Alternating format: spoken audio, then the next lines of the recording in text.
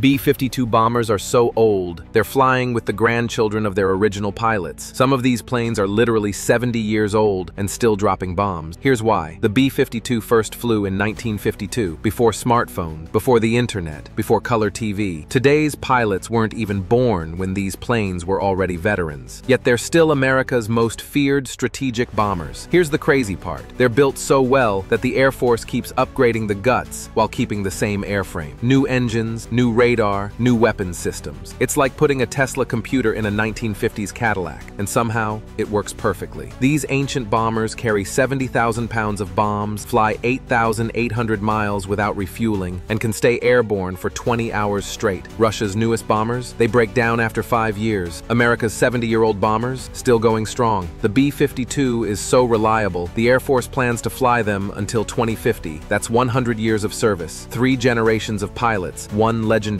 bomber.